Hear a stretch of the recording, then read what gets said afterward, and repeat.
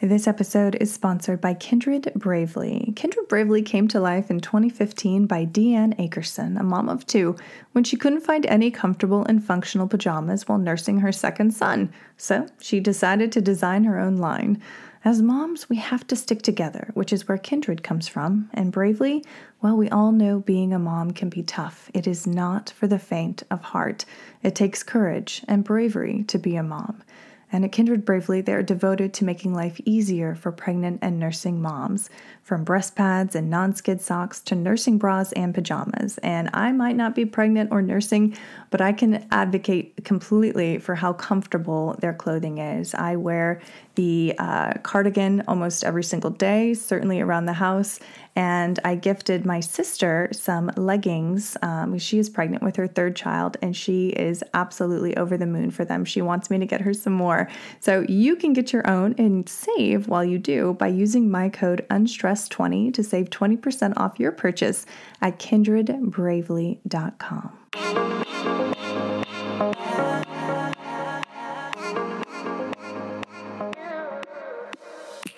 You are listening to the Motherhood Unstressed podcast, and I'm your host, Liz Carlisle. Thank you so much for tuning in. I am so glad that you're here.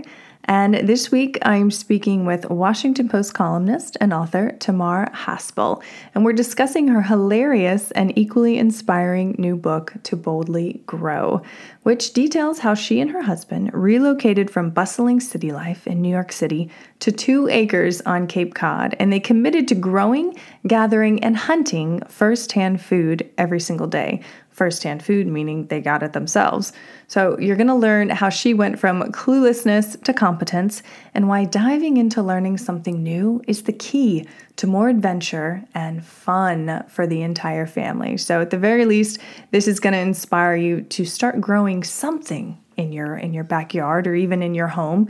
And also to go out and get this book, because when I say it's funny, it's really funny and you learn so much. So I'm so excited to share this conversation with you. If you like it, of course, please leave us a review, share it on your stories, and tag us at Motherhood Unstressed, because I love to see where these episodes go into the world. And please enjoy this episode with Tamar Haspel. Hello, Tamar. Welcome to the show. I am so glad that you're here. And I'm so glad to be here. Thanks for inviting me. Absolutely. Absolutely. Now, I always have to start with the origin story of my guest, because I find that always gives a really good foundation into the work that you're doing.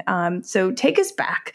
How did your home life nurture and establish this sense of curiosity that led you to having a career as a writer? Wow, I don't get asked too often to go back that far. And, at this point, it feels like the Pleistocene era. But I grew up in a house with parents who were curious and talked about everything. Our dinner table conversations were about, what was happening in the world and what everybody was reading. And I just got the sense that there's lots of interesting stuff out in the world, and it's there for the taking. And I guess that has colored my approach to these things for my entire life. Although I have to admit, I don't think about that very much. So I'm kind of glad you asked. Yeah. But I mean, I find with all the interviews that I've done over the years, it's always that those conversations around the dinner table that people remember having, it really does stay with them. And I think, this is a podcast basically for parents and mothers specifically. And so to have that really just hitting that home and hearing you say that and how it led to really, everything that you have done in life and everything that, you find to be important. I think that that's a really crucial thing to mention. And so I'm so glad that you did. And then it leads us into why we're here today to talk about your beautiful, hilarious book, To Boldly Grow, Finding Joy, Adventure, and Dinner in Your Own Backyard. Talk to us about that, the iteration of the book. And did you know when you were first starting out that this would actually be a book? I had no idea. And this whole project started before I even envisioned it as a project, when my husband and I lived in New York City. And we had an apartment on the Upper West Side. And I had a long history of expressing my interest in the world through reading and talking to people. I was a writer, and I did a lot of things from my armchair. But Kevin was a doer, and he wanted to have a garden on our roof. And we got permission to be able to do it. And we put a bunch of whiskey barrels up there. And it was actually pretty hard work. You have to haul the stuff all the way up. And there was a ladder up to the part of the roof that we were using, and the big heavy bags. And it was interesting. And then we actually grew these little sweet cherry tomatoes. Have you ever grown those little tomatoes? Not personally, do you know the ones I'm talking about? Yeah, of course. It was, so you should try it, because when you grow something and then it finally ripens and you stand out in the sun and you eat it still warm and it has that tomato vine smell, it is like the best tomato that the world has ever seen. And so we did that, and it sparked my interest in, okay, what is it about food that you're invested in, food that you grow yourself? So then, circumstances mostly moved us to Cape Cod in 2008. And so we moved from an Upper West Side little apartment to 2 acres with a little house on a lake on Cape Cod with lots of trees. And we started looking around and saying, okay, well, what can I do food-wise? I write about food here on Cape Cod that we couldn't do in Manhattan. The answer was all kinds of things. So I said to Kevin, do you think we can eat one food a day that we, get firsthand, that we grow or gather, hunt or fish? And we were off to the races. But no, I thought it was going to be an interesting project, something I could write about. It was more than a lark, but not all that much more. And it took on a life of its own, and it ended up being way more compelling than I ever thought it would be. Yeah, let's talk about that, because when you're starting out, I mean, obviously you start out small, you're on the rooftop, and then you make this big jump to Cape Cod. When did you realize that, okay, this is something that we could actually really do together? Or was it, I love how you write in the book, your husband wasn't so on board, not on board, but he didn't know if you could really do it having one thing each and every day, which was so funny. I love the way you wrote about that in the book. So can you talk about the moment where you were like, okay, this is actually really possible for us? So I had this idea, and I think it was literally like New Year's Day, 2009. And that's when I said to Kevin, do you think we can do this? And so just a little background on Kevin. Yes, he is absolutely a doer, and he has a can-do attitude. He is also wildly supportive of me and my career and the things I do. And so when I broached this to him, and do you think we can do it? And he says, not a chance. I'm like, wait, who are you? And what have you done with Kevin? And I had to bring him around, because that first winter where we hadn't prepared for this, we were just sort of springing it on ourselves. And, we had a few things from the garden put by, and, there's always clamming on Cape Cod, and we live on a pond that has trout in it. So there was trout, but there was no gardening in January, February, or March, and there's no saltwater fish, and there are all kinds of things you can't get. So we still to this day refer to that as our winter of shellfish, because there were an awful lot of clams eaten in our house that winter. God, that's so cool. Did anything surprise you when you were on this journey? Say you're 6 months in and you're like, am I changing? Like what really surprised you in this journey? So many things surprised me.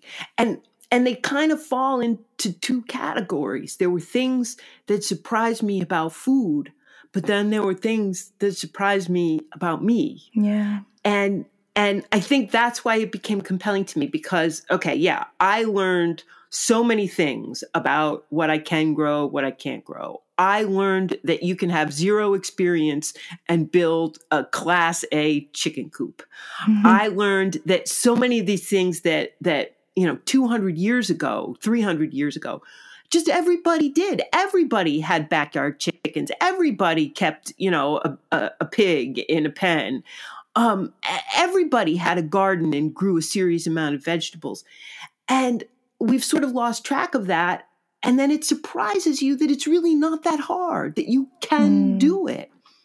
But then the thing that really got me was that, and this is what took me by surprise, was that it changed me by getting me out of my armchair, and by trying thing after thing after thing that I had never done before. I ended up spending all of this time on the steep part of the learning curve, because let's face it, okay, you can work all your life at skills. I work really hard at being a writer, but the increment from when you've never done it before to when you do it for the very first time is where you learn the most.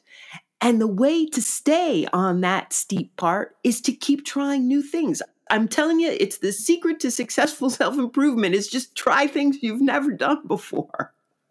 I love that. Did you ever get to a point where you're like, okay, I've mastered this, and you still enjoy it? Or do you enjoy more that steep learning curve? Because I feel like for most people, they don't enjoy it. It's uncomfortable. It's not fun. Like they feel like they're not smart. I don't know. I mean, I think that's probably what keeps people from trying new things. It's like, oh, I'm not good at that. And then that's the decision.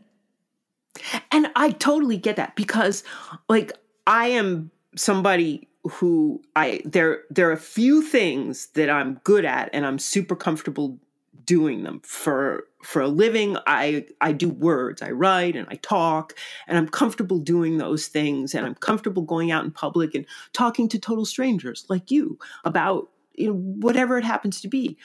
But there are other things here's the circle of human accomplishment. My little slice is like this tiny sliver, and everything else is uncomfortable.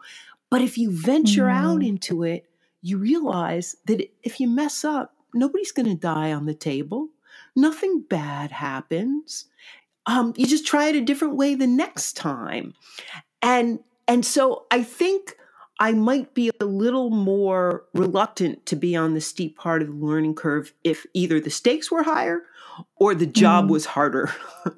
But since a lot of these things are pretty straightforward and the stakes are pretty low, it just is plain old interesting. I love that. I love that. And I feel like so many people crave an interesting life, or just to have a little spark back in the norm, especially after, the past 2 years. Where's a good place to start to kind of ease into that? Is it a raised bed? Is it a tomato plant? Where can the listener begin to ease into that if this is something that's completely foreign to them? It's such a great question. And so when I started this, there was like no name for all of the foods that you can get yourself, whether you grow them or whether it's livestock or a mushroom hunt or fishing, whatever it is. So my husband and I started calling it firsthand food. And it's anything that you get with your own two hands. And the great thing about it is that it's such a broad category that there's something that can meet you where you are. So depending on where you are is, okay, where do you want to start? If you're in a city and you don't have a lot of outdoor space, well, maybe you can, like me, put a tomato plant on the roof, or if you have a patio, you can put it there. Maybe you can get one of those mushroom kits that actually sprouts when you water it. Those are actually really cool. They're kind of like an adult chia pet. And there's also, those hydroponic herb gardens on the windowsill. Yeah. You can do that. Or you can go out on, if you can venture out of the city, try a mushroom walk. Different groups lead them, and you can go. If you have kids, which I'm sure most of your listeners do, kids can really get into this stuff. And there's actually a little bit of evidence that if kids do these things, if they get dirty in service of dinner, that they're just like little adults. They get invested in it, and then that food becomes more interesting to them. And kids, for example, who garden are often more likely to try vegetables. So kids are fascinated by seeds and by chickens and by mushrooms, sort of in the same way that adults are. But one of the things you said I want to go back to, because I think it's really important. It's this idea of looking for something new.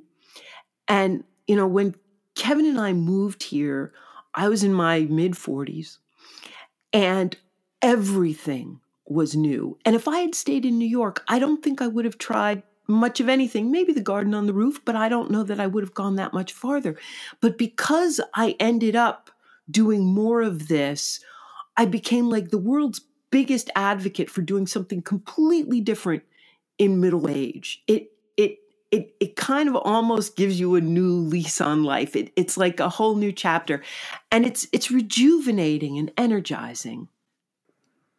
Oh, I love that. That just gave me chills because I feel like so many people don't have that thought. And then what is missed out of their life because of that, because of not taking that next step or taking that leap. And I know for a fact someone is going to hear your words and make a change. So that's really exciting to me when that happens, like in real time. If somebody does, I hope they'll reach out. I'm very easy to find and let me know, because one of the most gratifying things is hearing from people who have read my book or read my work, and they find it helpful or useful or even maybe on a good day inspiring. And that's, as a writer, as a journalist, it's the absolute best thing I can hope for.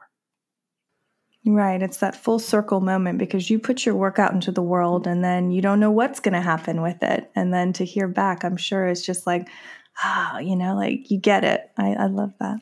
And that must happen to you too. You must hear from listeners who say, I heard this on your podcast, and as a result, something good happened. You must get those emails and calls and things. Yeah. And that's really, that makes everything worth it. It makes, the moments where you don't know what to do or something's difficult. That makes it worth every single second that you're just like, oh, okay, I have to sit down. You and me both. Right. You have to sit down at the computer or the blank page. So talk to us about, I love how you wrote about how when you did go to the store, the traditional grocery store, things looked different to you. Can you talk a little bit about that? How has packaged food, processed food changed in your eyes since taking on, this life-changing journey? It's a great question. And so I think that in so many ways, our modern food system has been good for us. It allows people to not have to grow their own food. So you and I are free to write books, to host podcasts, and do all of these other things we do. But it has come with consequences. And I think for a lot of us, our very basic sense of what food is has shifted away from plants and animals and sort of toward boxes and bags, the ones with the bright colors and the exciting punctuation that occupy those middle aisles in the grocery store. And, people keep telling us, the health authorities, eat real food. But it's hard to do because the boxes and the bags are staring you in the face 24/7. And let's face it, you cannot leave me alone with a bag of Doritos. And these are foods that are deliberately engineered to appeal to you in that way. And I think that when you actually spend time with plants and animals, the real food, these are the foods that humans have thrived on for our entire history, that sense of what food is shifts back. And spending that time, having that visceral experience is sort of an antidote to this overload of these super tempting foods that are in our face 24/7. And I think, I go to the grocery store, and like I said, Doritos taste just as good as they always did, but I don't really think of them as food. They're kind of in a separate category. It's not something I feed to my family. And I think, I've talked to a lot of people who have, gardeners, hunters, fishermen, and I ask them the same question.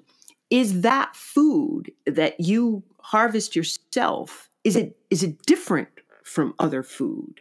And every single person, literally every single one, says yes.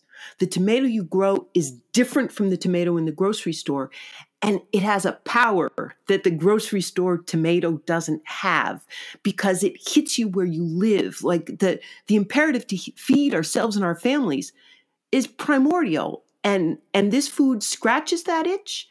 And that's why I think it can sort of reset our sense of food. Oh, that's beautifully said. Yeah. I think even just the nurturing aspect of it, like you're invested emotionally, mentally, physically into this plant, and then it gives back to you what you've given to it. I mean, again, going back to a full circle moment, I think that that's so essential to who we are as humans, and the fact that we've moved away from that, I think now is a really great time to move closer to that traditional way of living. And as the pandemic has sort of pushed people out of cities and people have been hunkered down, this is a really sort of positive and constructive thing you can do. And yeah, so I think it's a good COVID fit. Yeah, absolutely. And it goes back to so many people who did, during the pandemic, start new hobbies and tried new things just because, whether they were bored or whether they were just like itching for something to do. I think, we do have options when life gets really hard and we feel like we don't have a lot of control. Like, this is something that you could do and you could create, and it's a positive silver lining out of a dismal situation. What you just said is really important, because in the modern world, so much of our lives are outside of our control.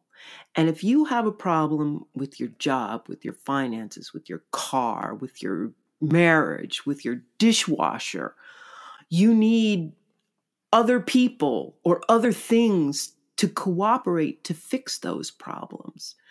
But if you're unhappy with the way that you eat or the way that you're spending your time, that's a problem you can solve single-handedly.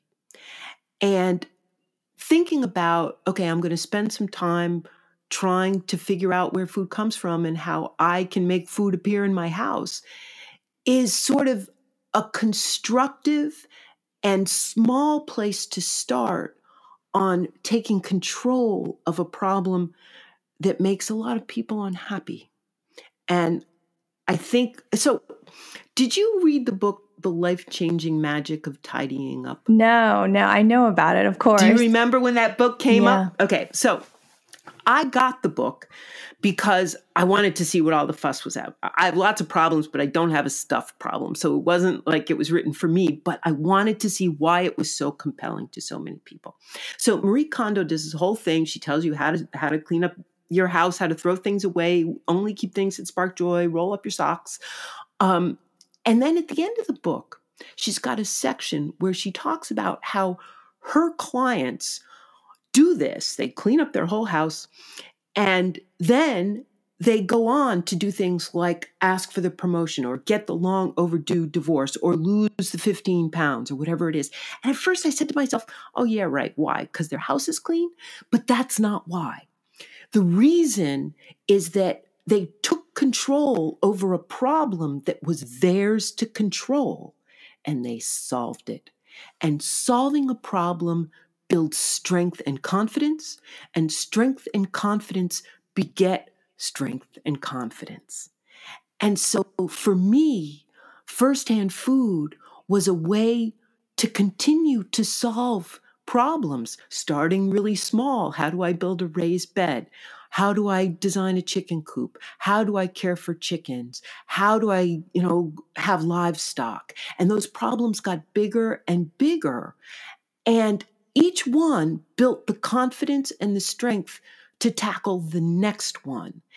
And it was the trajectory that felt so good and so strengthening. I love it. Yeah, it is all about the journey, isn't it? It's not about, okay, I've produced, I've produced this food, or I've produced this clam pasta. It's about going out there with the rake and getting it and digging the clams up. That is exactly right. And the clam pasta is damn good, I have to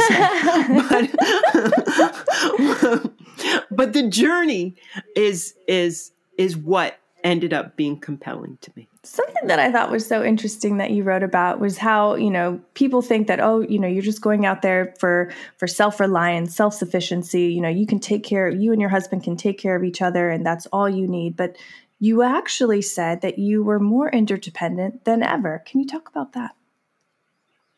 It was funny because when I first started this project and I started writing about it, I had a blog, And people assumed that I was in it for ideological reasons. Either, it could be crunchy granola, opt out of the industrialized food system, or it could be, build a bulwark against Armageddon. But a lot of people who grow a lot of their own food are doing it for that reason, for self-sufficiency. But Kevin and I, we're big fans of interdependence. We think that that's what greases the skids of civilization. And what was interesting about, one of the things that was interesting about this project is that far from walling us off and having us be, sufficient unto ourselves, it connected us to our community. And I think a lot of small communities and even some very large communities have, gardening clubs, the Mushroom Society. We joined a fishing club here. And we met people in our community, not only who we wouldn't have met before, but who were instrumental in helping us negotiate all of these new things that we were trying. And it became a whole facet of our life, not just because of the activities, but also because of the people. And I think, we're all spending so much time in front of screens, and to get out, to be working in the woods or on a lake or in your garden, and to be connecting with other people helps recapture some of those things about society that maybe we're letting slip, that, we're all immersed on our phones. Yeah. And to bring your kids along with you and have them with adults and with other kids doing these new things. I think that is just, it's so transformative, not only to the adult, but to the child who sees that this is a way of being, this is a way of living, and it is setting the stage for a brighter future. And it's just a natural part of life that we've sort of lost. And some of my favorite times, our kids were up here over the winter, and, they're grown now. But the whole clan of us went clamming, and, we didn't have quite enough waiters for everybody. We had to share the rakes, but it was a beautiful January day. And there were all kinds of families out there with little kids, big kids, dogs. And it was a place where people in our community go to participate in this really wholesome activity. And it warms my heart. I know it's corny, but it warms my heart. No. And that's something that those kids and even your grown adult kids will always remember. You'll always have that memory of going up there and being with you and having that day. I just love that. It was a great day. I will tell you, it was a great day. Oh, I love it. Okay, so what is next for you? What is the next project? Are you working on something now? You're learning something now? So my day job as a columnist for the Washington Post, I write about some of the geeky parts of food, agriculture, and nutrition. And I think a lot of people are interested in not just improving their diets for them, but improving their diets for the planet. And so I'm launching a podcast with another journalist, Mike Grunwald, and hopefully we're going to help people sort through all the conflicting information about how foods affect our environment and our climate, and how we can change those things for the better. So that's going to be launching in June. We're recording the first sessions now. So I think that's super exciting, and it's something that I think people care about increasingly. Oh, 100%. And what's the name of the podcast so we can all tune in? The name of the podcast is Climivores, and you can get it wherever podcasts are listed, and Apple, Spotify. And we hope to keep it entertaining and not super wonky and actionable. So you can really walk away, hopefully understanding these things a little better. Love it. And do you have any final lasting thoughts you would like to leave with the listener today from your life experience, from the book itself, something that you really want the listener to walk away with? Yeah. Give it a shot. Take a flyer. There's so many things that we have sort of been schooled to believe are the province of experts. And I write about food, and there's a whole bunch of things like that. Nutrition is one of them. Dieting is one of them. But there are so many things out there that lots of people did before we had experts or a way for them to disseminate their opinions.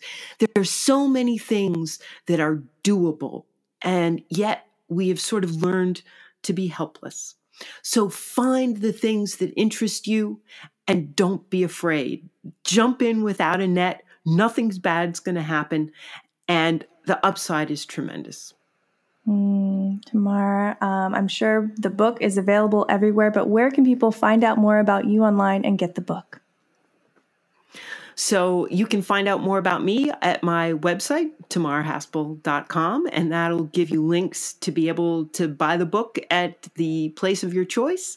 It'll tell you a little bit more about my work and give you a starting point if you want to read more of that. You can also always find me on Twitter at Tamar Haspel. I do a lot of ranting and dissecting and bemoaning, but also celebrating on Twitter.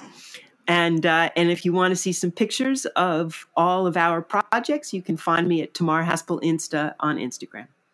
Ooh, love it. Okay, all of that, of course, guys, will be in the show notes. Thank you so much for joining us today, for the inspiration, for the motivation, for the courage, the raw courage. I feel it within me, and I know that this, once this goes off around the world, other people are listening and tuning in and getting that same thing from you. So thank you. Thank you. Thank you. Liz, you're a delight to talk to. Thank you so much for having me. You have been listening to the Motherhood Unstressed podcast. Please remember to rate, review, and subscribe to this podcast.